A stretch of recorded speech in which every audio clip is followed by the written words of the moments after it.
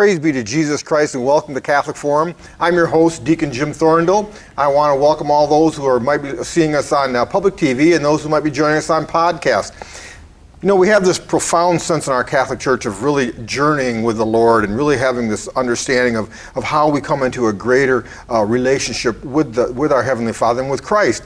You know, and really to come into that type of relationship, it really calls us to be countercultural. You know, and what does that mean to be countercultural? It really means to be going against the grain of what the world sees. The secular world really wants to draw us away from this relationship with the Lord.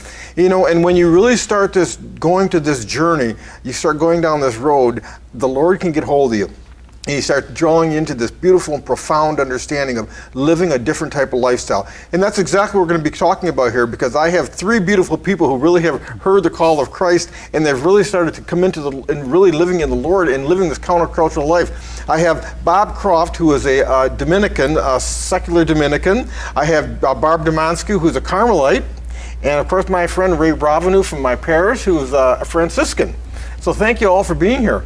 Yeah. It's a privilege to have you here. You know, this is really living a countercultural life, isn't it? Yes. It's really going against the grain of the world. And sometimes it's not that easy, but it always is joyful. You know, that's the understanding of living this life. But, you know, I'm going to explore a little bit of the different dimensions of the Franciscans, of the Carmelites and Dominicans, and what makes you separate and yet what brings you together as brothers and sisters in this. So, Ray, seeing as you're sitting close here, yes, let's start with the Franciscans. What do you How did you hear a call to this? I had a rather prayerful life before becoming a Franciscan, and my son changed colleges and went to the Franciscan University of Steubenville. And so my wife and I drove him there, and when we were there, something there just really moved us. The Holy Spirit was really talking to us. And I didn't know the language, so I didn't know what he was saying, but I was being moved spiritually about something. And I looked at my wife, and when we was going to leave, and we saw the parents crying because they were leaving our kids, and I looked at my wife, and I says, you know, we should just give him the keys and we stay. And surprisingly, my wife thought the very same thing at that moment. So we went home, and we heard that there was going to be an inquiry for Franciscans. And I thought, geez, I just came from that Franciscan University. I wonder what that's about. So I went to the inquiry. Apparently, my wife had the same idea because she was there too. Neither one of us knew that we were going to it. So nothing to do with our communication, our marriage. It was very good. But we were just curious of what this was about. And I just really enjoyed the thoughts of becoming a Franciscan. We're going to go a little deeper in that in a minute, but I just want to get a kind of a story from each one. Barb, a Carmelite. What drew you to the Carmelites? Carmelite. When I was 12 years old, I remember going down to DeSales religious store on Fulton. Sure. And they always had a shelf in the store, and it was kind of high up, but I saw this statue of this nun, a Carmelite nun, happened to be St. Teresa of Lisieux, and I had a little bit of money, so I bought it and brought it home. Had no idea who she was or whatever. After that, I kind of looked into who she was. Then I ended up having a teacher named Sister John Therese, who filled me in a little bit more. So that was when I was 12. Always wanted to be a religious. Well, school happened, life happened, and then I got married and raised a family. But I was always connected with the Carmelites at the monastery on Valley for years. And so I think it was just knowing them and going to Holy Hour at the monastery, stepping in, leaving the world out there and going in there. It was something I really desired. So when the time was right and I could devote everything I had to the Carmelite Third Order, then I joined in 2006. Praise be to God. Yeah, we'll get back to that too. But Bob, I want to get to you and the Dominican journey. You know, obviously you weren't a Dominican for all your life. You haven't lived all your life. But I mean, what happened to you? How did you pursue this? Well, I've always been, you know, into prayer and always been very much in love with the church. And I initially did discern with the Franciscans at St. Anthony's on the northwest side Okay. for a bit, and I was more drawn to the intellectual tradition of the Dominicans because our charism you is... think he's saying that you're not intellectual, don't you? No, I'm kidding you. I don't know. I'm waiting for my turn. I'm sorry. No, but the charism of the Dominicans is veritas, or truth. Yes. I was into I just wanted to know more about the faith and being able to explain it and teach it and preach it, and Yeah. that attracted me. Yeah. So Because the Dominicans are very much apologists, and they have a Yes. strong understanding. Yes. yeah, they're the ones that manage Catholic Answers out in San Diego. It's Yes. run by, overseen by the Dominican order. Yes. And of course, many of the teachers in Grand Rapids here were Dominicans with the strong presence of Marywood. Yes. So it's a strong So tradition. when did you first? How old were you when you first got attracted to? Well, I joined in 2004, so it was about 10 years ago Okay. when I joined. Back in 1992, I'd read a book on Medjugorje, and that kind of made me more deep into the faith, and it sort of grew over the years, and I Yeah. just wanted to deepen the faith and grow in Christian perfection, Okay. and that drew me to the Dominicans. Okay. We need a little, for those people watching us here, we need a little explanation of what it means to be secular and yet still living a life of a Carmelite or a Franciscan or a Dominican.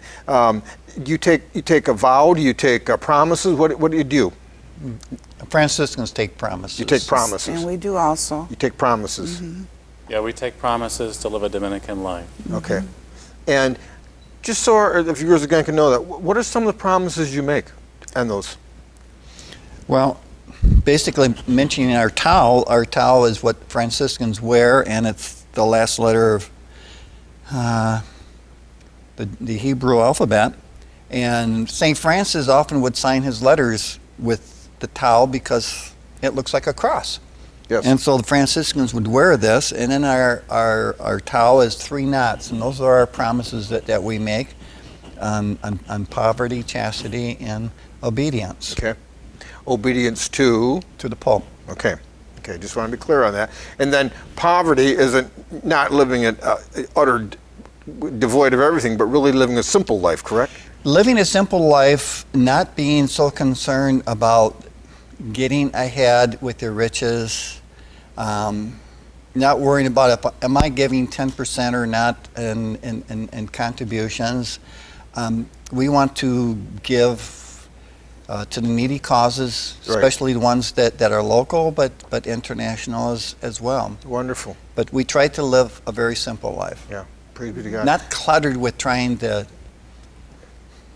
being worried about your possessions. Say, you know, the more you have, the more you worry. And so it's- there's a simplicity in living a simple life. It's like in the scriptures about the fellow with the barns and right. filling his house with his barns with grain finally, and now he's on easy street, and he says, "Foolish man, tonight I'm going to take you." Yeah. Yeah. Exactly. How about you, Barbara? What kind of promises do you take for We the we also Carmelite? take poverty, chastity, and obedience. Okay. Poverty, exactly. We are in the world, but not of the world. Yes. So those things, we have what we need, and a lot of times it's the self-denial, Yeah. which brings out something better in you, that a little more you become a little more generous. Which Yes. St. John of the Cross, if you read his works, there's one word that comes across in every single one is detachment. Yes. So we just kind of pull away a little bit, but it brings out something better. Yes, it The does. love comes out more. So When you start to detach from the world, you begin to attach exactly to the sacred. to the sacred, To the Lord, Christ. and it really brings that. And one thing I do want to clarify for people who maybe don't have a profound understanding of chastity or celibacy. Oh no, we're not celibate. No, I know, but you know, some people. Wait a minute here. But no, the reason I say that is because sometimes young people don't really understand the difference between that. Where Yes. a priest or somebody would consecrate would live a celibate life. In other words, they would avoid any type of sexual contact or anything like that. They would live celibate. They wouldn't have a spouse or anything like that. To live celibate. But to live for chastity, we're all called to live chastely. Exactly. And that really is a purity of spirit in our relationships. and honor the person that we're with, and to look at the body as sacred, and to really look at the theology of the body as St. John Paul wrote about. We live in these vessels that are really temples of the Holy Spirit, and we're to be chaste. See, you can be celibate and chaste. Yes, of course. But to see that Christ is in that person will make you chaste. Yeah. It won't be something you use, somebody you take for granted. Yeah, exactly. Once you realize that God's in everyone, it can only bring out that chaste in you. Amen. So it's a vow that's it's not scary, it's not hard to do. Exactly. So, Bob, how about you? How about the Dominicans? Well, the St. Dominic, and this is true also of the consecrated religious, nothing is under penalty of sin, because St. Dominic wanted people in the order to do it out of love, not out of obligation. Okay. But yeah, we're expected to pray morning and evening prayer. Okay. Attendance at daily mass or as often as possible. Monthly confession, recitation of the rosary every day, as well as to be involved in an apostolate. Okay. We wear black and white because the black stands for penance and the white stands for purity. So. Okay. Okay. You know, I'm looking, we have 3 different symbols here of 3 different secular orders. We have the Tau, then you have for the Carmelites. Explain this one a little bit to us. this is we call it ceremonial scapular. Okay. We also wear the small round scapular. Right. This we wear at our meetings and funerals of a third order member. Anything like that we do as a community. When we have our formation, we wear it. Okay. But this is it's for Mary. This is the cross, the mountain, Mount Carmel, Okay. which leads to Christ. Hence the cross. The star here, if it's depicted on our seal, is white, and that stands for Mary. Okay. These two would be black against a white background, which are the Elijah, the 2 prophets, and Elias. So and then the symbolism of the crown of Mary. Beautiful. And on the back, I have a large M for Mary. Wonderful. That's beautiful. And if you look at your hand, you have an M in your hand. Everybody has that. That's right. There it is. So, right there. you know, and it's basically So you wear that when you're in community with the other women? community. Okay. Yes. Okay. Wonderful. Bob, how about you? Explain. That's a beautiful crucifix. Yeah, a cross you have on there. It's not a crucifix, cross. Right, yes, it's black and white, and stands again for the purity and penance. We also have a white scapular that we wear. Okay. So again, it's white is a big color in the Dominicans. Yeah. Yeah, and it's really a sign of your devotion to the order that you're in. It's a wonderful That's thing. it. It doesn't make us who we are. No, but it's because we wear this. But it's an outward sign. Exactly. Of an inward grace that's going on within you. Exactly. Yeah, that's a wonderful thing.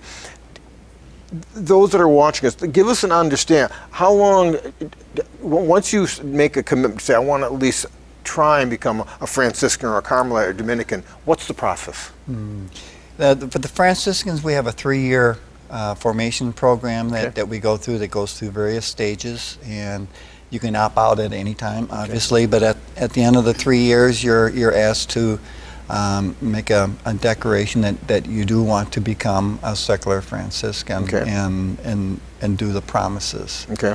And that's within the fraternity. So there's a fraternity, we've got like 30 different fraternities in the state of Michigan, and that's a region itself. And then we've got various regions throughout the United States and then throughout the world. So right.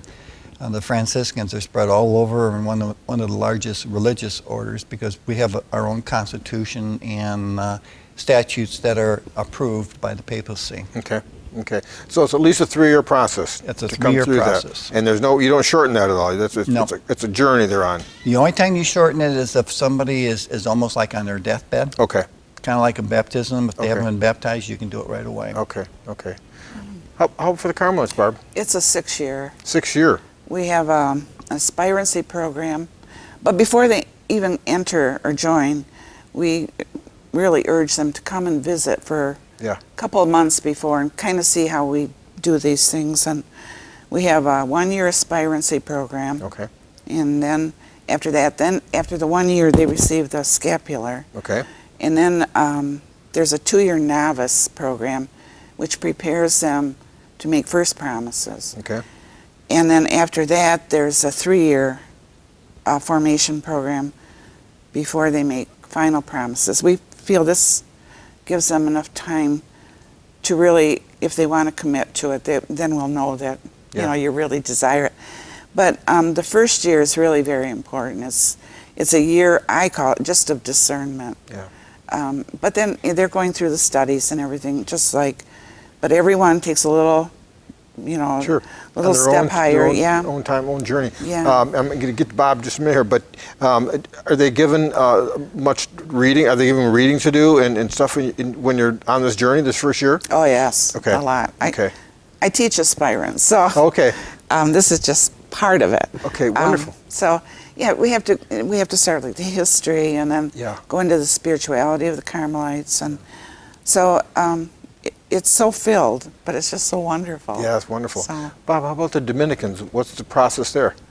It's about a 4-year process. Okay. The first 6 months is called the initiate phase, Okay.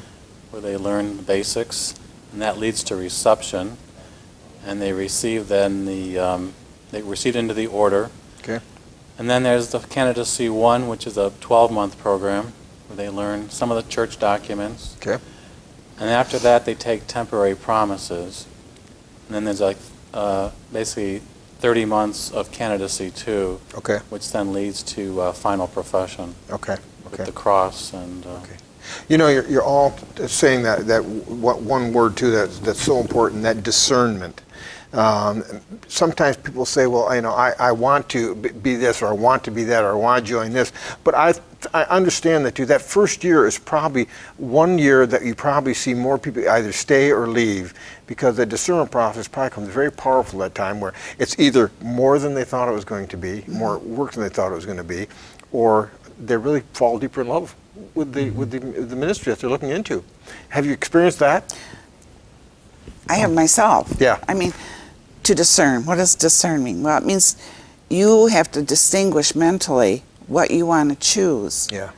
And when you come into this, and I tell them what is expected of them, and it's only because it helps, So if they want to commit to it, this is what the thing is. So even though they have the desire, it is hard. It is hard to say, am I going to commit to it?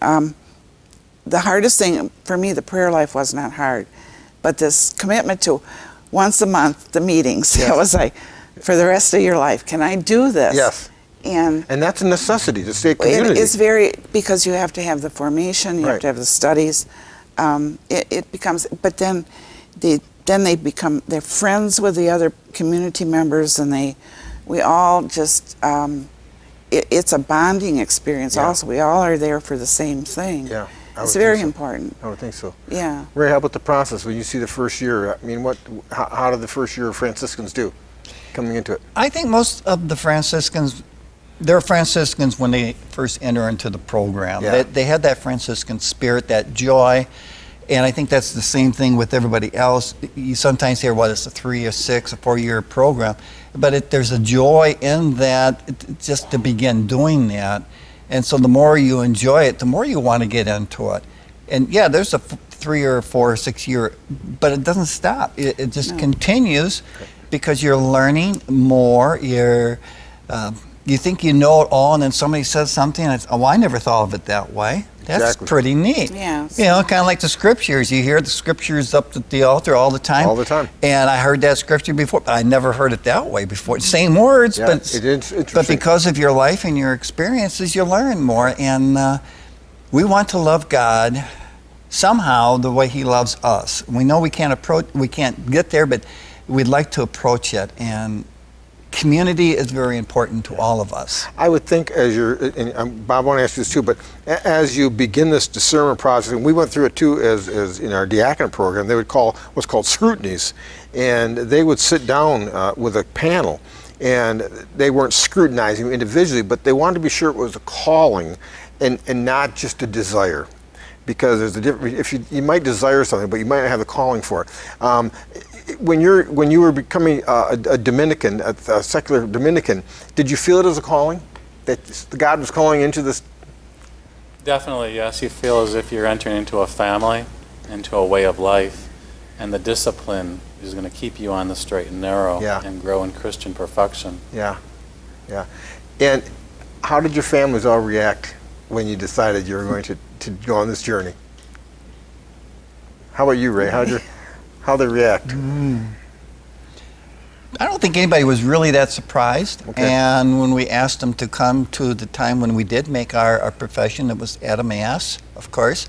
And we had a number of our friends that attended because they kind of knew who we were and what we did, and they kind of enjoyed it. Yeah, wonderful. How about you, Barb? Yeah, same with me. I don't think anybody was surprised. Yeah. They just kind of always went that way with the sisters, so I was... You kind of had that longing for a long time. I did, yeah. Yeah. Bob, how about you? Yeah, I think it was kind of expected, and meeting on Sunday afternoon, it's an easy time to meet. Doesn't put a lot of stress on the family. Yeah. So I think it was accepted well. So they were accepting of it. Yes. And kept you going on that too. So as you're on this journey, like I said, it's always a journey. It's always more and more learning. I mean, I realize as a deacon, I know very little. We're always in formation. Yeah, you're always learning more because you realize, you never can bring all of it together, and there's so much head knowledge that we need to have, but yet so much of it is brought from wisdom, from the Holy Spirit, and really an understanding of we glean that wisdom as we grow older.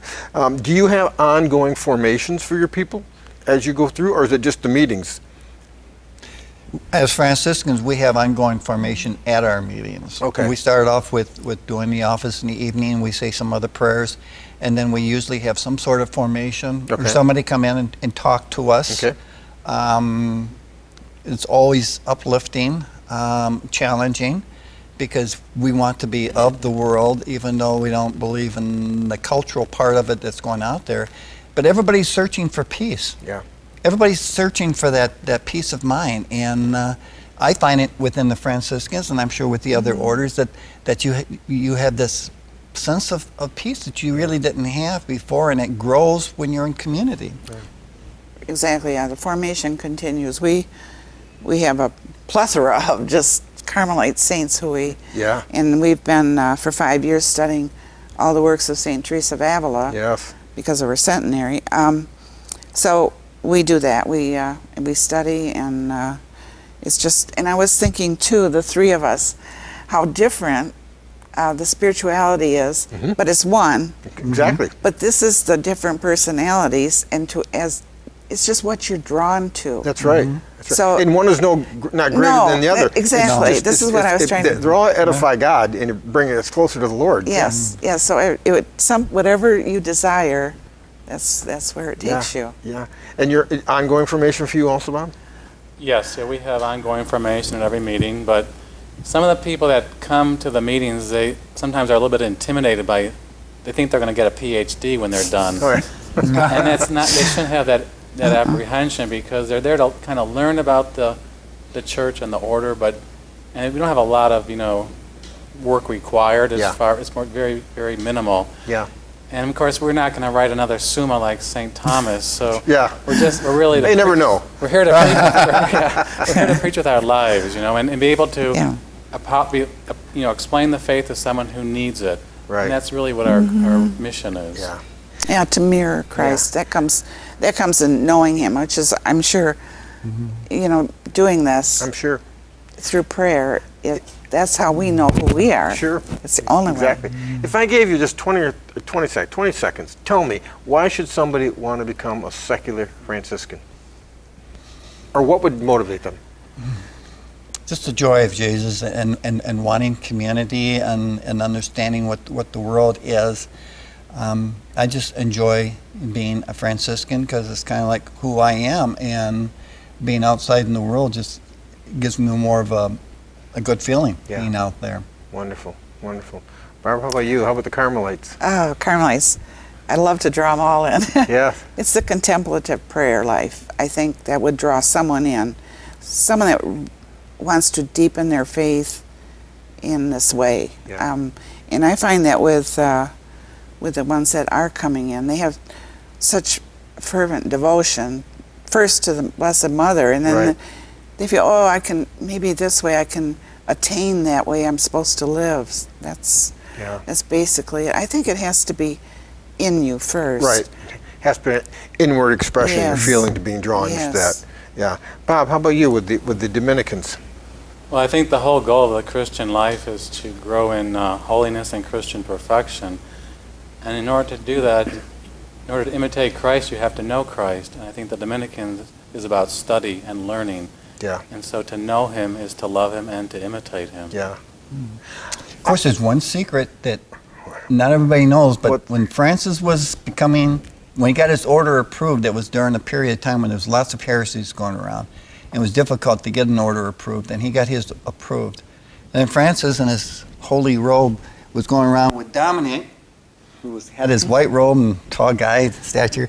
He encouraged Dominic, go get your order approved. And he says, well, it's kind of different. And he encouraged Dominic to go, and they were very close friends. Wonderful. Well, listen, I want to thank all of you for being here, because it's really a time when I need to grow in my understanding, too, of these different orders. But it really is an understanding, too, of that I see three people here willing to live a countercultural life. And by the grace of God, you continue to do it, and only by the grace of God. So I want to thank you for your efforts, for being here, and it's been a privilege having you here. Thank you, Bob. Thank you, Barb, for being here.